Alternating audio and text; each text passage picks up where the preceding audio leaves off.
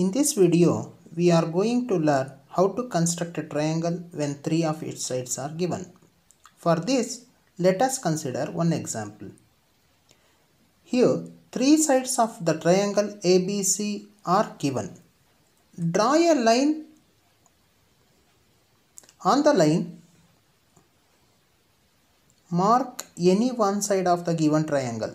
Here, I am considering the line segment AB, which is of 6 cm in length.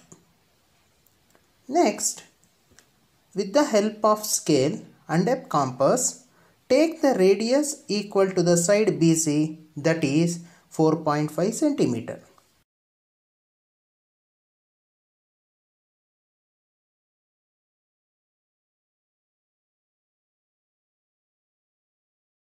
Now, taking B as center, draw an arc.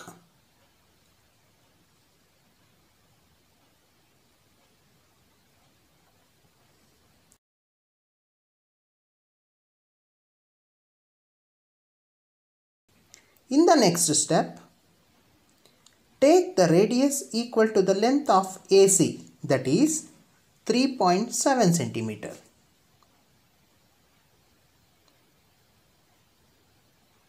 Taking A as center, draw an arc such that it cuts the first arc. The intersecting point of these two arcs is point C.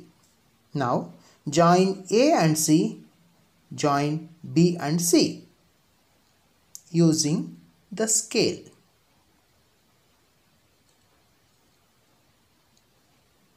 Now, we have constructed a triangle ABC as per the given data. Now,